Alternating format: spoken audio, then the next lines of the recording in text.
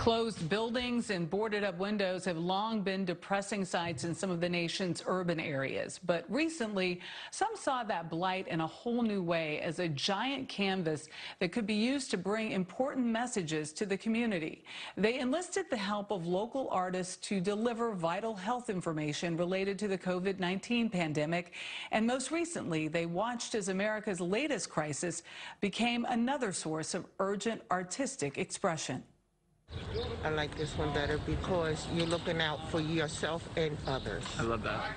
Community activists Arnetta Curry and Mark Strandquist broke in a new campaign message. There we go. When COVID-19 broke out. Thank you, Jesus. In North Philadelphia. Partnering with other members in the 37th Ward, they're spreading messages they find are helpful to their neighbors, messages of survival. The message needed now is trust what you're hearing because it's real. And folks don't trust. They're hearing conflicting versions of what this is, and it's so simple. This COVID is serious. Curry knows just how serious. I mean, this is close to home for you.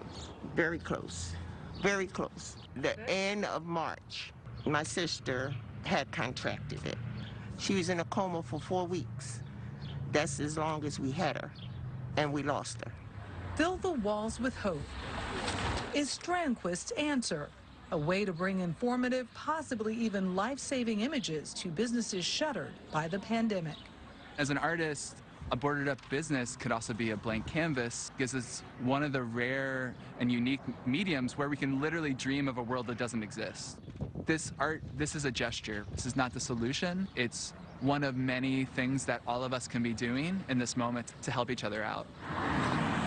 The project can be seen here at the Village of Arts and Humanities, a community center serving the Germantown neighborhood. This neighborhood, which is incredibly disinvested for over a half century, they know how important it is to get positive, hopeful, and also informative material out to the public. And Aviva Capoose runs the center, which now provides a unique view.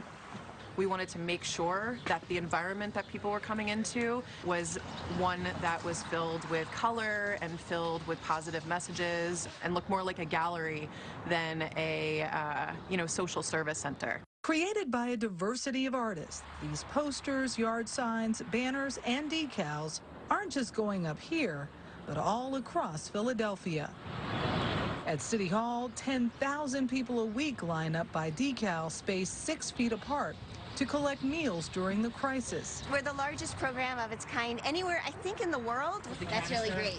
Jane Golden runs Mural Arts Philadelphia and funded this project because it coalesced with some of her own. You know what? Here's the thing about COVID. It is shining a light on issues that existed before COVID. For more than 30 years, she's listened for ways to fill that need through her mission. The fact that you placed the mural right next to a hand washing. When we got the call from the Broad Street Ministry, they said, we want to do hand washing stations, but we want to call attention to the hand washing station. We want to have art behind the station. So we were like, oh, that's such a brilliant idea.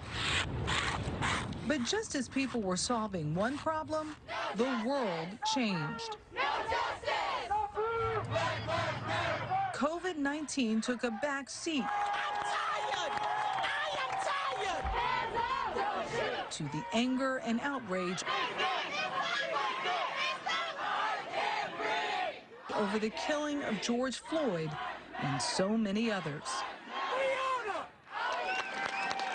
But something else also emerged. New messages, a new visual expression, and down came murals of the past that had already been deemed divisive. The Frank Rizzo piece. The prominent likeness of a former mayor, some say, turned a blind eye to police brutality. For us, public art is about unity. It's bringing people together. So it had to go. We have to really listen to what's going on, talk to activists and artists, making sure we create platforms for black artists, artists of color, like more than we were doing, like do it with more intention. But in Germantown, the same morning we returned 2 months later, half a block away from the village, buildings were ablaze. No protesters in sight. These businesses may never open again. It's our neighborhood. Yep. We have to do the best we can. And for residents like Arnetta Curry, that's changed the scope of her mission.